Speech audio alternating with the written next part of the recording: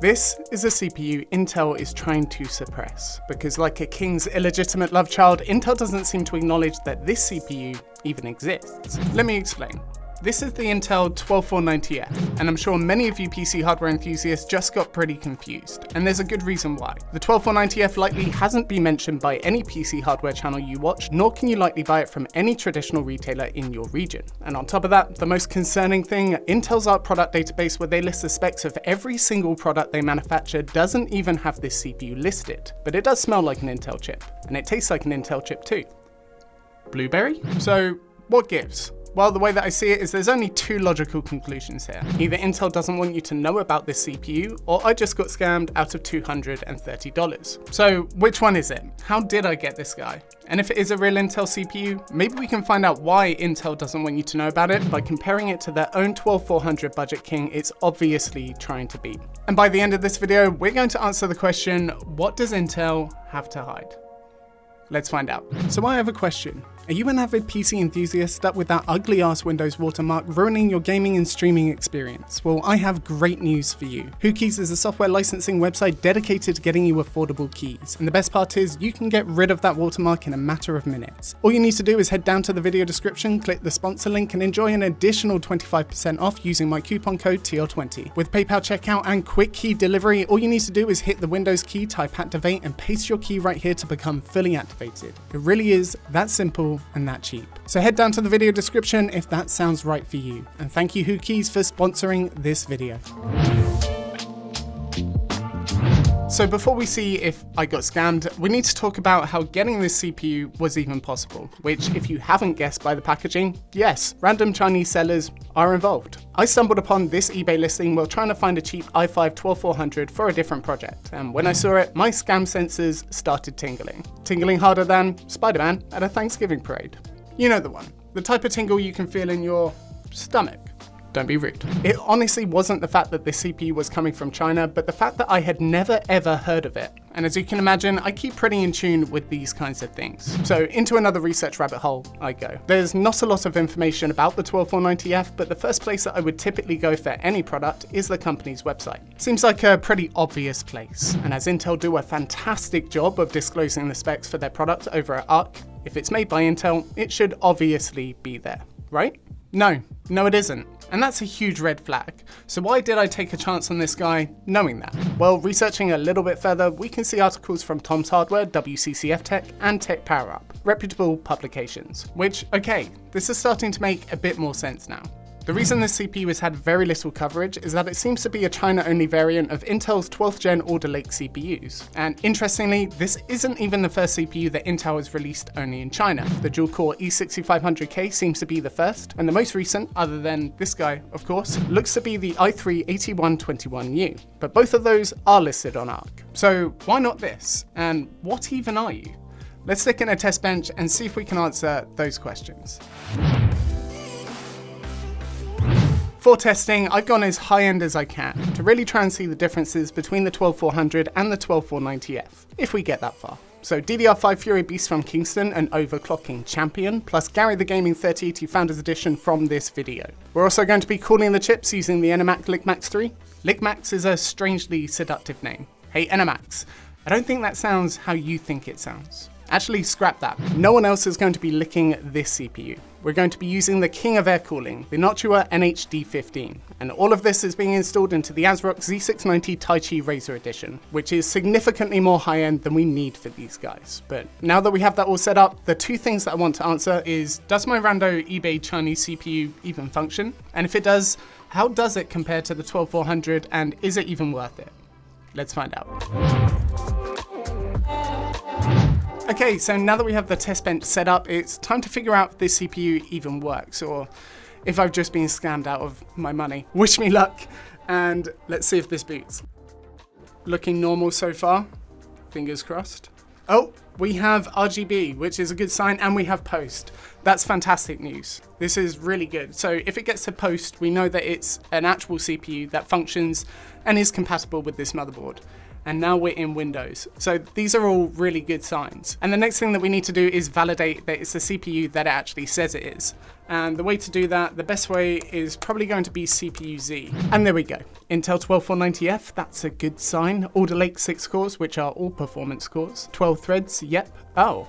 Now that's interesting. We're going to cover why this is important in a bit, but just take a look at that level 3 cache down there. If I recall correctly, the 12400 only has 18 megabytes of cache, which is 20% lower than this. So I wonder how that might affect the results. But we also have a 500 megahertz increase on the base clock and 200 megahertz increase to the boost, which should definitely help with performance. So at least it works, which is good. I mean, my heart's stopped beating a little bit harder right now, but now is a really good time to figure out how it performs to the Intel 12400. So what we're going to do is run a few tests and a few benchmarks and figure out how it performs.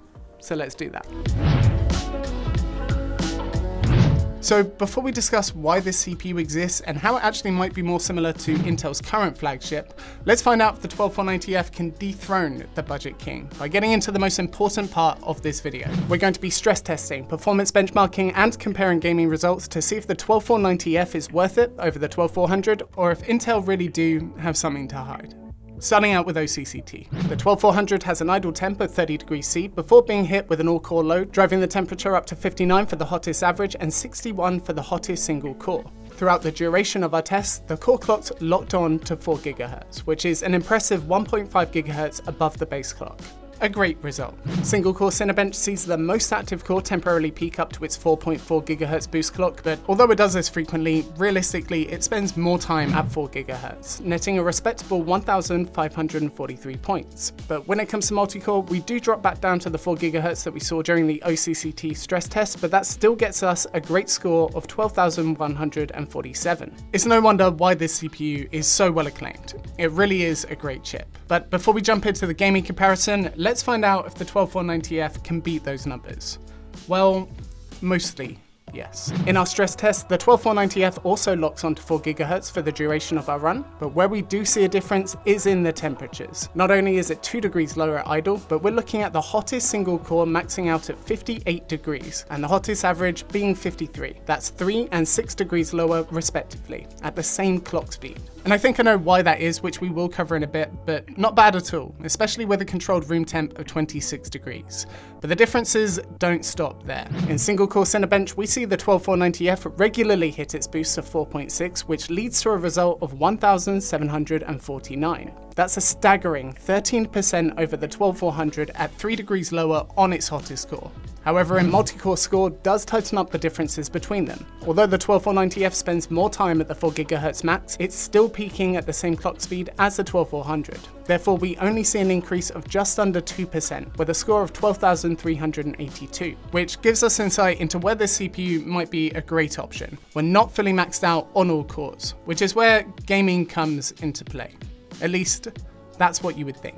Starting out with Unigine Heaven, the 12490F gets barely over 1.5% more for the average frame rate. But as both CPUs were pretty much locked onto 4 GHz, it's basically a tie, with run-to-run variance. And the CSGO benchmark tells a similar story, at just over a single frame difference in performance. However, Shadow of the Tomb Raider surprisingly sees the 12490F get narrowly beaten by the 12400 by just under 1%, while Halo Infinite sees a 1.3% gain. And honestly, I was expecting more from you, given that you're essentially a flagship CPU. So let's talk about what I mean by that and why this CPU even exists. To understand how this processor came to be, we first need to take a look at the most logical place to investigate.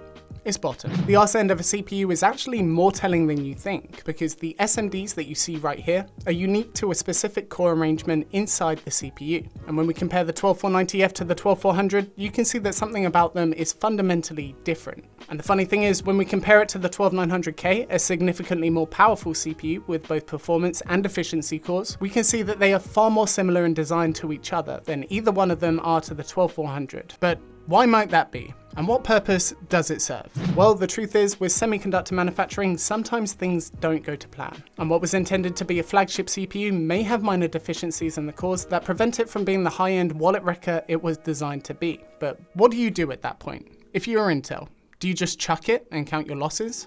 No. That's money. You disable those cores and either sell it as a lower tier product or as a different product entirely. And that looks to be how this guy was born. There are enough defective high-end CPUs for this to become a separate product in itself, apparently with a focus on Chinese internet cafes. But at 13% improvement on single core workloads and negligible improvements for everything else, I'd really love to know how much those cafes were spending on these CPUs compared to a 12400. Because in raw performance, it seems like pretty poor value at the $30 markup I bought it for. And it's also worth bearing in mind that unlike the 12400, the 12490F doesn't come with a stock cooler included, though it does run at a lower temperature, which may be because of the lack of iGPU core arrangement or both. So the question that I have is, does the fact that it's an extremely unique product with better thermal performance contribute to its value?